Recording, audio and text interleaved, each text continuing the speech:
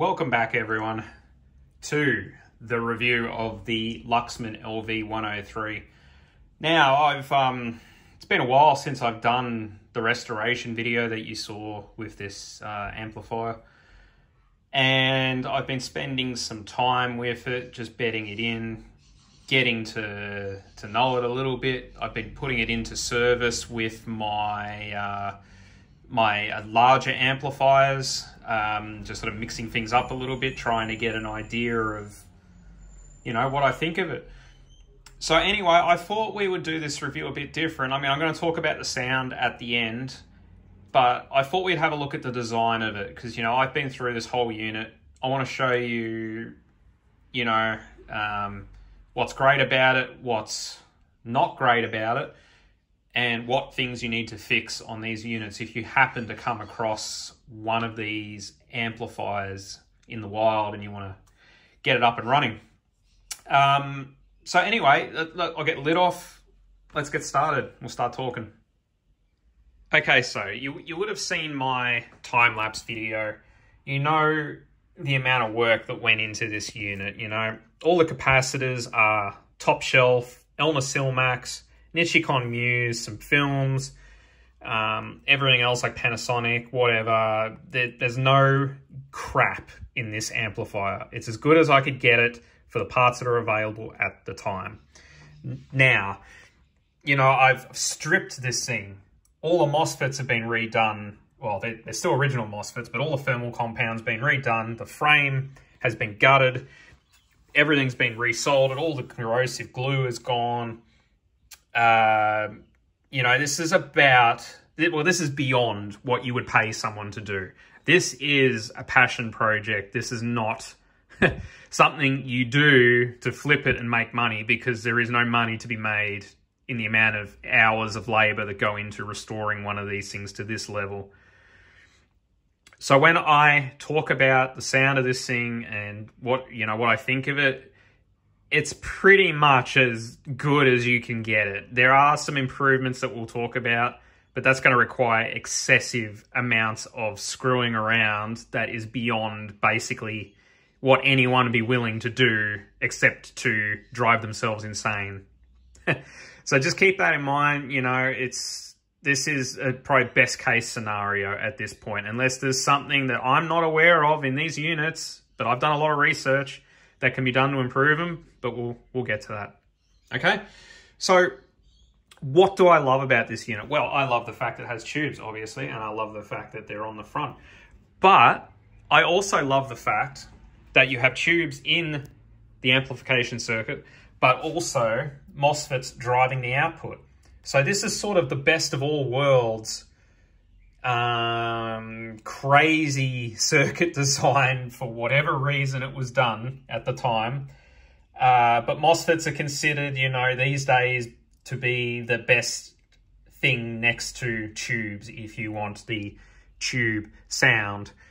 Now, you know, by having MOSFETs in the output stage, you don't require any output transformers. It means the unit runs a lot cooler. It's a lot more efficient. There's a lot of things that are considered good benefits in the way this thing is designed. And it's sort of like the best of all these technologies, you know, your PNP, NPN transistors, your FETs, MOSFETs, tubes. This thing has got everything in it. And that alone makes this a cool collector's piece to have in your collection. Now, this is also probably one of the last things that Luxman did before Alpine bought them out and things just went downhill. And that's not to say this thing is top shelf. I mean, it is, look, maybe I shouldn't say that. It is top shelf, I think, for the era, but it is not like 70s brick shithouse quality. Like, it's definitely, you know, had corners cut to save money. This is the start of the end of the audio era when things started to go downhill. Okay, so yeah, you know, I love the design, and you know, it's just such a cool piece of history. Now, what else can I say about it? So let's go on to the problems that this thing has, of which there are many. So we have the speaker protection relay here. We also have the header that runs all the speakers and the switching and blah, blah, blah. Now, this relay will get bad contacts in it. The switching pads will get carbon build up and they'll start arcing. So this relay needs to be taken apart and the contacts cleaned, deox it, whatever, or you replace the relay. I just cleaned it up and it seems to be fine. And you've also got the connector here. Now, why do I specifically bring this area up?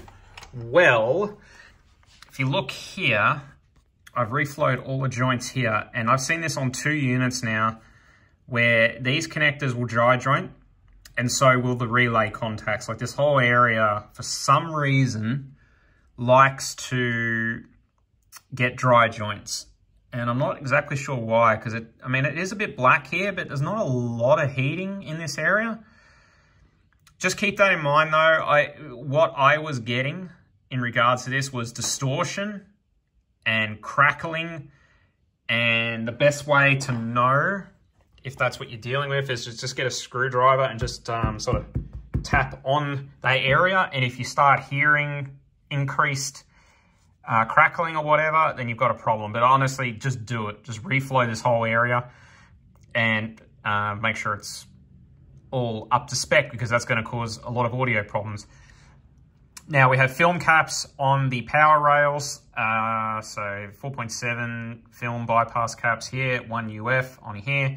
They have been checked for the foil side and put to ground. So they are correct where they're supposed to be. I believe that's the main supply rail for the amplifier, and I think that's for the tube section, if I remember correctly. Okay, we good with that? I hope we're good with that. Now, corrosive glue. You would have seen the video. I spent a lot of time scraping all that off. For anyone who doesn't know what that is, it's basically a glue that holds capacitors in place or other components. Now, in this era, that glue would either become conductive or corrosive and start to eat through metal contacts. This one wasn't too bad. It was starting to do some of that. So I also, after cleaning the glue up and changing components, I replaced all these metal jumpers as well because they were starting to get black. That was more of an aesthetic thing. They weren't destroyed, but they weren't great either. Keep that in mind. Now, the EQ amp board is definitely one of the things you really need to get into if you want this thing to be happy for a long time. There were some capacitors in this section that were bad, and they all sort of were around this area down here. Now, there are 2 regulators down there that you would have seen in my time-lapse that I put heat sinks on. They put out an insane amount of heat, and they have no cooling, really. So they need to be taken apart, redone, heat sinks on them, and make sure they don't touch each other, and make sure they're clear of everything. And I know it's really hard to show video in this area or whatever, but there's some capacitors that I've tipped on their side and whatnot to try and keep everything clear of that area, because the heat is just, even with these heat sinks on it, it's insane. So just keep that in mind that, you know, for longevity, I want this unit to last another 40 years. So you do not want those regulators to fail because they are not available anymore. And yeah, it's just, you don't want to go there. This has definitely had them replaced already because the leads here were not great, and I had to sort of recover what was left of them, unfortunately. So one is lower than the other. It's what I've got. I can't, you know, you can find some new old stock of these things, but beyond that, you can't get them anymore. So keep that in mind. Now, next issue is the tube section, which maybe we should have just talked about first. But, you know, you're refreshing this whole unit. You probably want to put new tubes in it. So what are your options? Well, the stock tubes, I believe, are General Electric, USA, 6FQ7s. They work fine, but, you know, you've got this thing apart. You probably want to put something new in there, and the faceplate is not easy to remove. So I ended up going for Electro Harmonics tubes. I don't want to get into a debate about what tube sound or whatever, because honestly I can't hear a difference between them. But the important thing to remember if you use Electro Harmonics tubes is they will not fit in the holder. They are thicker. They are chunky boys. They don't look that different, but you can see very clearly they are not going in there. Okay, so you will need to modify the tube holder and widen the you know, the gaps if you want to fit it in. You also need to do it for the faceplate as well, because it has the same thing as like a little cosmetic cover in there. So yeah, keep that in mind. Now, design of the amplifier. There's things I like about this unit, and there's also things that make me go, why are you doing this? So, you know, we've got the signal path coming through here for your phono section and your tape section and whatnot. But you've also got these auxiliary inputs, which have got these massive cable runs going all the way down to the front here, and then out through a switch, and then across into this switching section, and then down to the tone section, tone control. That is a long run, and it's going straight over the top of the MOSFETs and whatnot. They do have some isolation here with the PCB. I don't know if that's why they did it, but this is unshielded cable as well. I don't like that. So I think in the future that there is potential for that to maybe improve the quality a little bit. Maybe not, I don't know. But keep that in mind as a potential improvement possibly. But not only that, you know, you've got it coming into all this switching here, and it's a mess. Like noise floor is not non-existent on this unit, and I think it could have been done better, but it is what it is, you know. You can't go back in time and change this stuff. Now, the other thing that is really odd is you've got, you know, amplification stages here. I think there's 2 of them. Then you have the tube section that comes out in these wires, runs down to the tube section here, right? And then it goes back to the final stage where the MOSFETs are. That's like really weird. And I don't know why. I mean, well, I do know why. In the new version, they improved. This does, well, improved. We'll talk about that later. But it seems like a weird compromise just to have the tubes on display at the front. I would have preferred if the tubes were just in here where they need to be without running all this crap outside. Because, you know, these are high voltage, like 150 volts-ish. So that's like an antenna just running through the chassis and then back again. Not a fan, but again, it is what it is. I'm just talking about, you know, what I like and don't like. Now, the speaker switching is, well, I guess it's very 80s. It's not what you would see these days. So instead of the signal, the output signal staying in this area and having some relays or whatever to switch it on or off, depending on where it needs to go. They have the audio signal running, sorry, speaker outputs running all the way to the front of the amplifier, literally on the same board as the mains wiring. That seems nuts to me. And the reason they do that is because the power switch here is right next to speaker A, speaker B switches.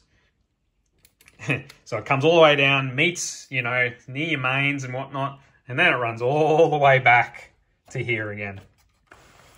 So if there was like a world where I had infinite time, I would love to have like a PCB here with relays that switch the speaker outputs that are controlled from here, but not moving the actual signal front to back. Hope that makes sense. Anyway. Now, probably the biggest design feature I would like to see in this amplifier is a direct line in, like bypassing all the switches, everything. And that is potentially possible by either using this header or adding another one here, plenty of space, and routing it straight into the amplifier channels at a fixed level. So that would bypass your noisy volume, would bypass balance, everything. Clean signal. Now, in saying that, so you got your, sorry, I should have actually said the signal path as well. So signal path comes in, or from here, goes to the tone control down here, and then you have two wires, or two bundles of wires coming out to each channel, and that's your inputs for the amplification section. These are not shielded either, which is, there must be a reason for it, but I can't wrap my head around how they get away with it. Yeah, so that, my sort of wish list is I would love to get rid of all this garbage and have remote relay switching at this end for the speaker outputs. There is also the headphone output here, which is a little problematic, but I'm sure something could be worked out with a shielded cable running just for that. Interesting project for someone if they wanted to try. And also having a direct dedicated output straight into these amplification sections, and I don't know, having another relay to switch or whatever. These are just pipe dream sort of things, but yeah, pretty crazy. Okay, so you're still with me. You want to know how this thing sounds. Well, one caveat, I don't really use speakers that often. I tend to lean towards ear speakers and headphones these days. That's not to say I don't have very big floor standers, which I do, but the outright power of this unit is excellent. It's about 65 watts-ish that I was able to bench test it at, which is fine, but I can't really do a comparison to another amplifier. You know, I don't believe in subjective listening. I want to do like critical A/B, really fast switching. And I want to do direct comparisons with other things without any influence or bias. So I use very sensitive headphones, 25 ohm, and my Stax ear speakers to do the actual testing. And that is the best way I've found to find out if these amplifiers are really up to scratch. And with sensitive loads like headphones, like 25 ohm headphones, you know, you can really pick up on noise floor, you know, any sort of issues that have snuck into the output section versus what you're putting into the amplifier. Now, what can I say with this unit specifically? Well, the noise floor is excellent. Despite all the design weirdness with what's going on, it's not perfect. You know, past about 12 o'clock on this one, with a sensitive load, keep that in mind. You might not get the same thing if you're using hard to drive headphones or not super sensitive speakers. But yeah, beyond 12 o'clock, you start to get some hiss and a bit of noise floor coming into it. And that could be the volume pot I'm not exactly sure. When I max it out, it does seem to diminish a bit, so it could just be the pot, but I've cleaned everything. There's nothing more you can do there other than changing it all, obviously. So, yeah. Noise floor, excellent. Sound quality, we'll get to that in a second, but I just want to talk about the tone section, which can be brought in or out. It's not on all the time. If you bring in the tone section, the noise floor increases significantly, and that is definitely a weakness in this unit if you use tone controls. I don't use them, so I have just sort of let this be. But if I was to guess, if you went through the tone board, changed all the resistors to metal films, because I think they're all carbon ceramics, you may address that issue if you want to really, really use this section. It could be the pots as well, because they're very hard to get right, these ones. But like I said, I don't really use that part of the amplifier. So I compared this to my next flagship, which is the Technics SUV8. It is a monster amplifier that is almost double the weight of this thing. It is a new Class A design, dual mono. Like, it is the peak of Technics integrated amplifiers. And what can I say in regards to that? Well, this has superior noise floor. It is much quieter for the same given volume. But just keep in mind, this unit has about half the power of that Technics. But that's fine because I don't need the power anyway. But yeah, it is quieter. The tone section is louder though. So that's an interesting sort of give and take sort of thing. But the biggest thing you want to know, does this have tube sound? Now, this tube sound is subjective. You know, it's described as spacious, warm, romantic, whatever. And I'm not convinced entirely that it exists beyond a placebo effect, because I swear I can hear it, and then there's other times I swear I can't hear it. And the only way that I know to remove my bias and my prejudice on how something should sound versus whatever is I do an A/B switch blinded with the headphone outputs against the Technics. Now, this versus a fully solid state Technics SUV8, they sound identical, except for the noise, you know, the noise floor and the hiss, which you can sort of mitigate with various things. But the sound signature of these amplifiers is identical.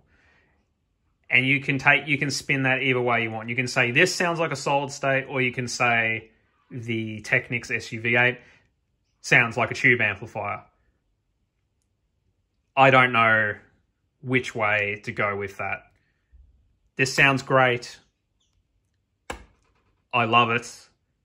But it does not sound any different to a fully solid state Technics that I have.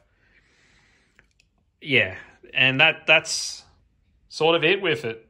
I was convinced this thing had a tube sound, whatever, but it wasn't until I removed my bias and did a blind comparison. So I was using the headphone output on both of them with a switch, jumping instantly backwards and forwards. I would even mix up the inputs so I couldn't tell which one was which, trying to critique it and find any subtle change. I went down into using frequencies like 20 hertz, 100 hertz to see if there's any sort of a boost or whatever.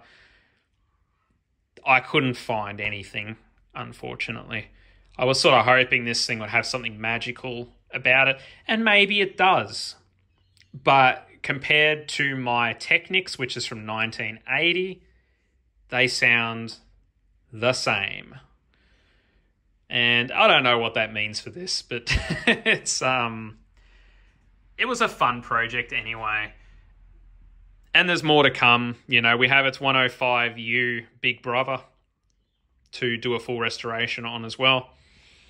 And maybe it's a bit of a lesson that, you know, you can't say that something sounds warm or whatever until you remove any sort of bias or control over the testing.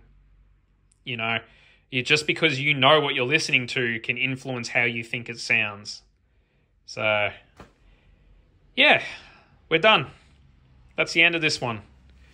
Hope you enjoyed the video. I know it was long-winded. I wanted to make sure I just sort of covered everything off on this unit. We may do a follow-up one day, you know, try some improvements or whatever, but honestly, I think I'm just flogging a dead horse at this point. It's time to just put the cover on this unit for another 20 to 40 years and just let it do what it does best, which is play music. Thanks for watching. Hope you enjoyed the video. See you in the next one.